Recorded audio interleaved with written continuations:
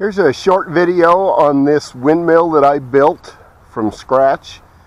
It's 23 feet tall, and the fan blade diameter at the top there is 6 feet.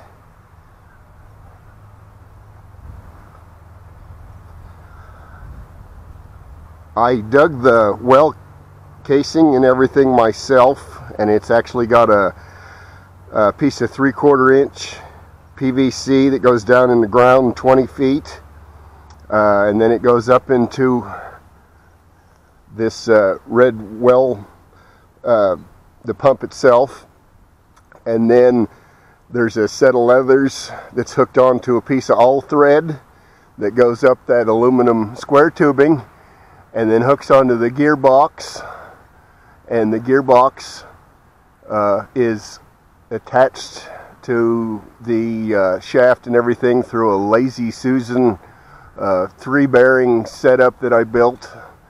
And I was going to try to crawl up here real quick and give you a quick view of that.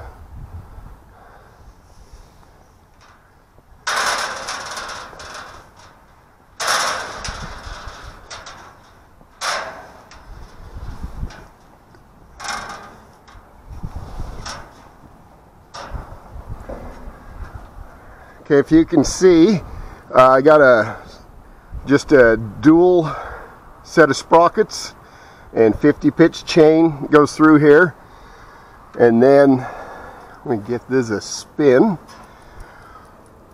It's a 454 to 1 gear reduction, and I just kind of come up with that on my own, trying to figure out about how much I needed for wind speed and so forth. But anyway, I was hoping the wind was going to blow a little bit more today, but it looks like it's going to be a nice calm morning. But this goes round and round, and then if you can kind of see this, it goes 360 on the Lazy Susan bearings that I put in here. And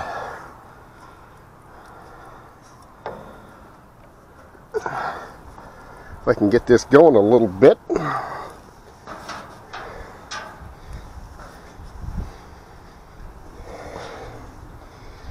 Then down in here is the leathers and the pump casing and everything, and it's got about a 6.5 inch stroke on it. And what it does